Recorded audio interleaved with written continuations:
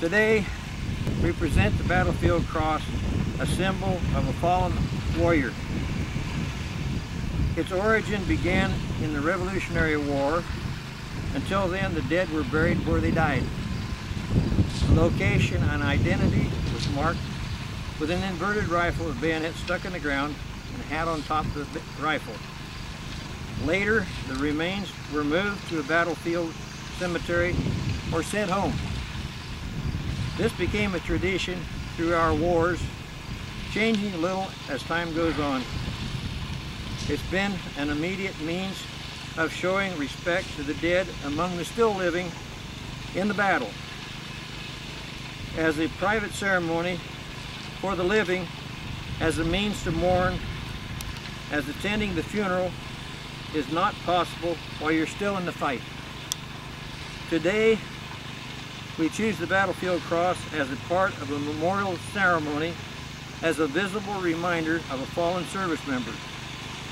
The helmet and identification tags signify the one lost will not be forgotten. The inverted rifle with the bayonet signals the time for prayer and a break in the action, pay tribute to our comrade. The worn boots represent the final march and the final, last battle, death. Thank you.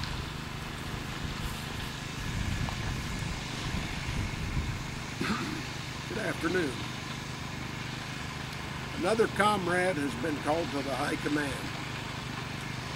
He has reported to the commander of all. The chaplain will please offer a prayer. Lord, as you have our comrade's soul in your possession, bless him, take care of him, we will be his friend. Put the earth to rest until you come again. Thank you.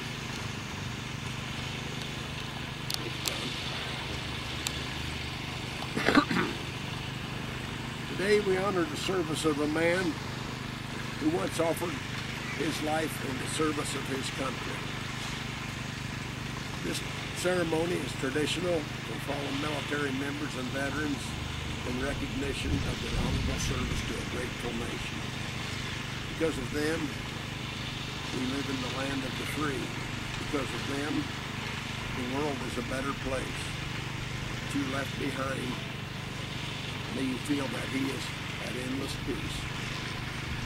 Today we're going to do the military honors, which will be a firing squad followed by taps and then presentation of the flag. We will make some noise here. So anyway, we're here to do that right now.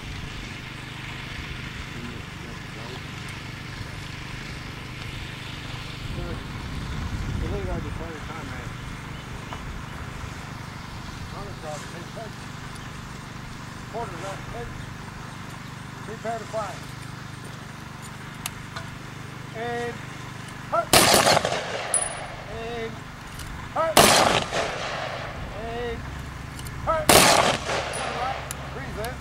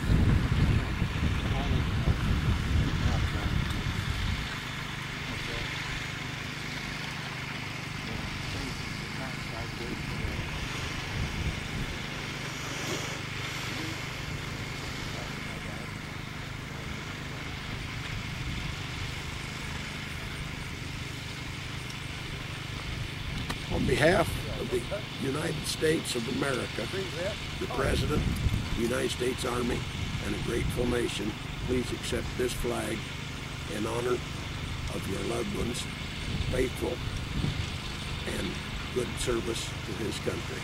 Thank you. We thank you for your the honor that you've given us to serve your loved one today, and we appreciate the honor as always. God bless you all. God bless the United States of America. Thank you.